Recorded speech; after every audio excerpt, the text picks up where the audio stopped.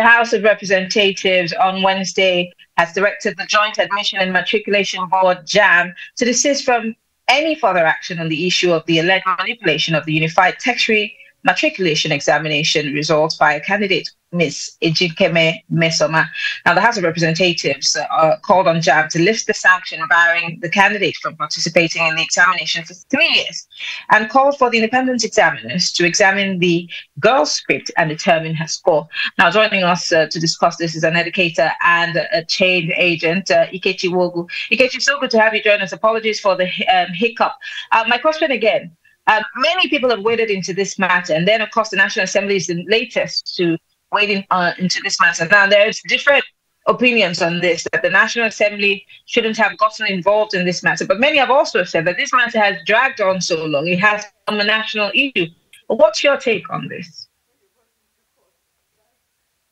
Yeah, I think it opens up a can of worms, so we're at the days when a lot has to be probed in terms of our operations. Integrity checks need to be done. A lot of auditing needs to be done, because this only exposes the many things that probably have been going on at the back end. Okay, so how clear is JAMB on the operations, okay, especially the backroom staff, because I mean, we've always heard about compromise here and there, and it spans through decades. Okay, so is it true that the system was compromised? Is it true that I mean, results were falsified? Where was JAMB when all of this was going on? At this point, it's almost a week since this drama began.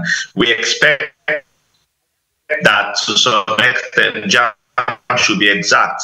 Okay, any infiltration, any hack, any access into their Amazon web service, where the day you come in, the day an administrator accesses the system, the records are kept. So JAMB should have such with technology. This is technology. Okay, so they should come clear and say, this is the day this girl hacked into our system. This is the day our system was compromised. This is the IP address, okay, of the system of the IP address that was used and all of that. They shouldn't be expressing doubts and saying this and that. I mean, imagine that a student comes out and says, this is the result that was issued to me, and JAMB is doubting their own result. I mean, it defeats the entire purpose of, their integrity checks. Yeah. Many have also queried the jumping to conclusion here and the involvement of the DSS on this matter.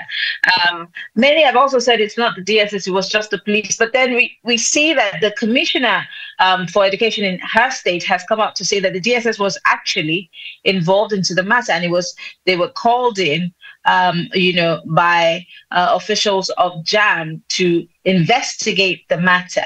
Again, should JAMB be investigating, DSS be investigating Mmesoma, or should they be investigating JAMB in itself? Because if this girl continuously says, this is what I printed out of the system, this is what I was given, then of course, just as you said, there needs to be some checks. Even if, and we're not jumping to conclusions, something comes out of this, should JAMB also not be facing some level of sanctions? Is it enough to say, well, this girl cannot write this examination for the next 3 years? And again, the National Assembly asking that this embargo be lifted. Are they helping, the situation, or are they making it even worse? I think the cases should be isolated on their merits. In the first place, my daughter was involved in JAMB this year. And from the mock exams, the essence of the mock exams is to test the integrity of their system, to audit their system in terms of readiness for the exams. Okay. And on the first day, we went in at the due time, and she was scheduled for 9 o'clock in another city.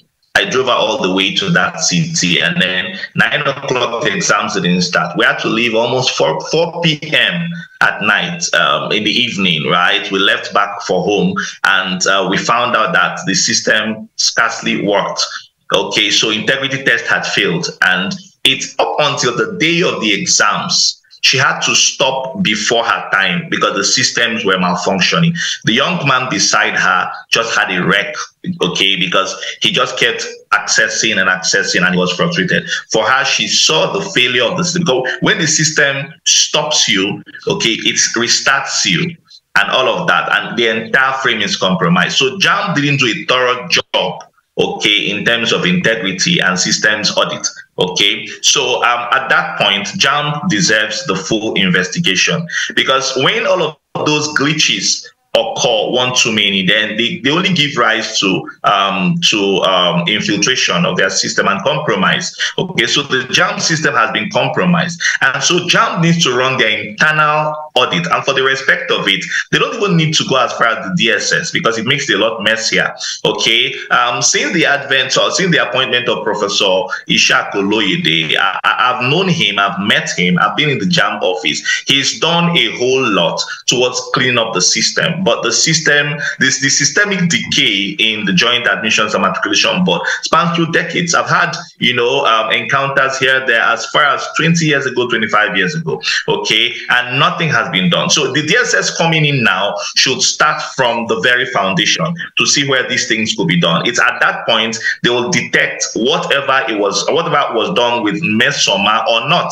There are many Mmesomas out there in the streets, okay? And so it's not just about this one case of Mmesoma, and through generations of JAMB, there have been Mmesomas.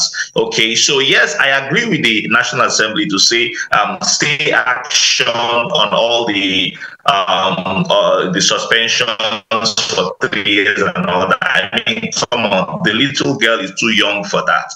She might be innocent, she might not be innocent, but it's only when thorough check of JAMB, and then JAMB is found guiltless in all of this, then we can say, okay, Mmesoma, okay, you come sit down. How did you pull through with this? Okay, did you actually pull through with this, or you didn't pull through with this? But for now, we're still at the stage of investigating the Joint Admissions and Matriculations Board as an office, especially their tech staff, especially their tech details. Yeah.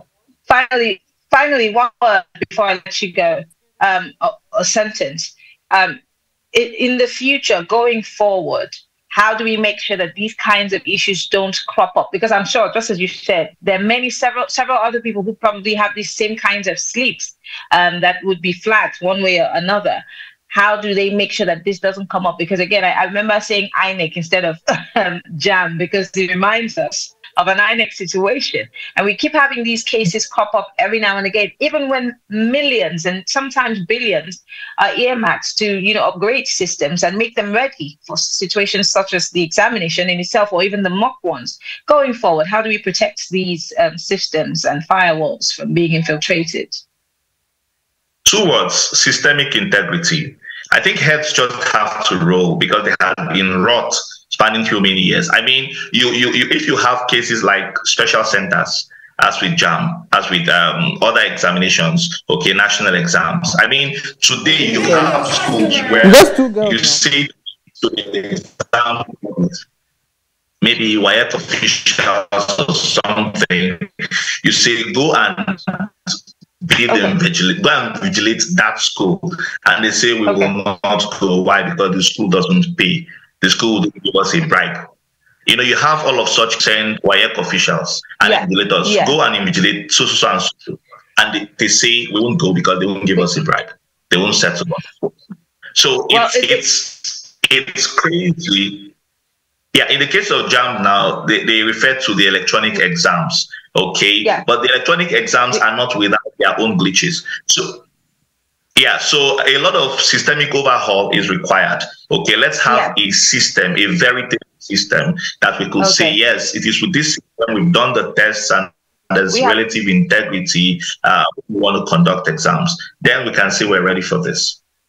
Well, we'll have to go.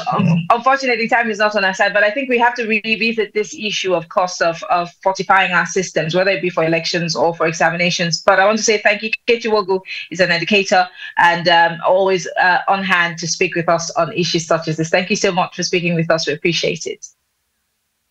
Thank you, Marianne. A pleasure. Always a pleasure doing this. All right, well, that's the show tonight. We want to thank you all for participating. Don't forget that if you want to play catch up on all our previous episodes, just go to Plus TV Africa or Plus TV Africa Lifestyle on YouTube, and of course be on hand to check all of our different programs. My name is Mary Anna Kun. I'll see you tomorrow on Plus Politics. Have a good evening.